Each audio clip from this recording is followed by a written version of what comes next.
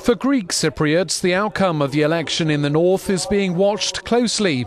According to analysts, there's a feeling that opposition challenger Mustafa Akinsi would revive the stalled peace talks between the Turkish and Greek sides.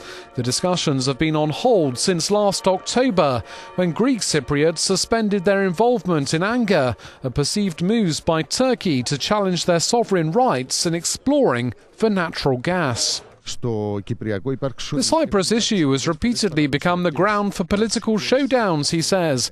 But this time, the recently discovered energy sources may turn out to be a good opportunity for important concessions from all. Only Turkey recognises the self-declared Turkish Republic of Northern Cyprus.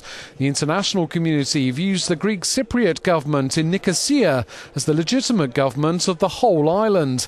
The UN expects the reunification talks to resume next month. The Greek Cypriots feel that if Nikos Anastasiadis and Dervish Erolu go to the negotiating table again, progress will be slow, she says, but things will be different with Akinsi. The limping talks have left Turkish Cypriots in political isolation and thousands of Cypriots on both sides internally displaced. Our correspondent says Greek Cypriots are taking a great interest in this election.